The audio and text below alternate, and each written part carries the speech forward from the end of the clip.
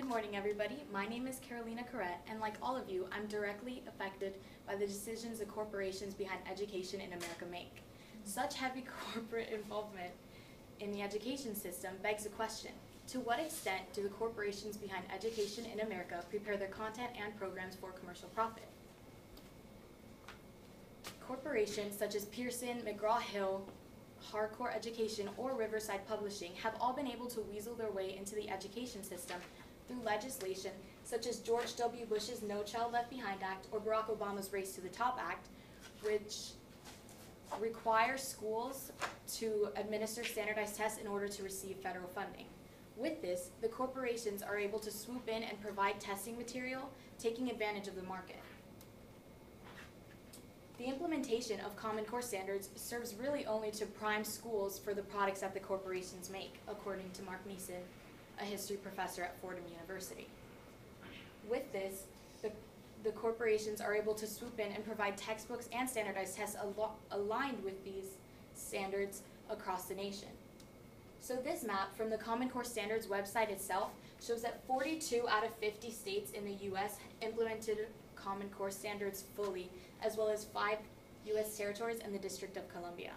This means that each and every state or territory in green is inclined to purchase Common Core textbooks or use standardized tests that are aligned with this curriculum, which is all money in the pockets of those corporations that are making them. On the flip side, these corporations have a lot to offer. They have resources, capital, investors, and technology, including programs such as Pearson My Math Lab, McGraw-Hill Connect, or HMH Think Central, which provides students with access to their textbooks as well as practices to aid in their learning. The problem is, despite all of this, the U.S. isn't performing well on a global education scale. The scores of 15-year-olds taking the 2015 Program for International Students Assessment are shown here in a chart made by the Pew Research Center. The ones in dark blue indicate a significantly higher score than the U.S., while the ones in light blue indicate a similar score and yellow indicates a lower score. In all 3 categories, Singapore, Japan, and Finland scored significantly higher than the U.S. Why? They don't implement as many standardized tests. They implement few, if any, and when they do, they don't hold their teachers accountable for the failures of students. The U.S. should take notes. Additionally, teachers have administrators on their backs. They have so much pressure to perform on these standardized tests because with value-added analysis, teachers are paid based on how well their students perform on these standardized tests. This means that they teach to the tests. They want the students to learn exactly what's going to be on the test. This strips the students from any spontaneity. Instead of inquiring about the world around them, they're learning how to effectively bubble in an answer sheet. I mean, how many of you have had a teacher who's more concerned with you passing the FSA than they are with your understanding or interest in the material? Enough said. Additionally, most of the time, these tests are ineffective. They have network errors, obscure questions, or absurd passages. Pearson had to recall a portion of an 8th grade language arts test in 2012 due to the ambiguous nature of the test questions pertaining to the passage, the hare and the pineapple, a story about a pineapple racing a hare. Regardless of whether or not this has happened again, you're probably familiar with the frustration that comes with sitting down to take a standardized test and being rendered unable because of network errors or because it logged you out halfway through. There are plenty of ways to reform the education system, but 2 of the most prominent ways would be to either scrap standardized testing or just revoke the legislation that allows the corporations the in the first place. $20 billion.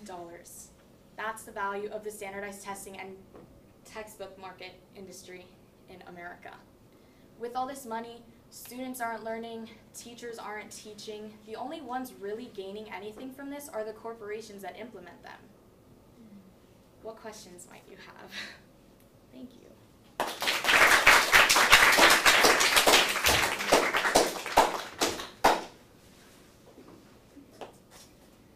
You're an idiot. And I mean that with all the love in my heart. Okay, 2 questions for you. How did you select the strategies you use to gather the information? Well, instead of going straight to a Google search, I decided to go straight to scholarly journals and evidence so I can see really the shortcomings of the the system that's in place in order to determine whether or not the corporations are actually helping. If the standardized tests and Common Core standards were helping, I wouldn't have an argument. But since the US isn't doing well on a global scale, and since the curriculum is so rigid, I decided to go, it kind of made my argument that the corporations are in it for profit. So if I would have just gone to a Google search, which I could have done, I would have gotten more opinions because a lot of people are against the corporations there. Okay. And if you had more time, what additional research would you have related to this issue? I would have added like the mental health and health factors, because a lot of students like freak out and they get really nervous, and a lot of the tests even come with instructions on what to do if someone vomits on the test, and that's really not healthy. So I would have wanted to look into like the effects it has on students, both mentally and physically. Thank you.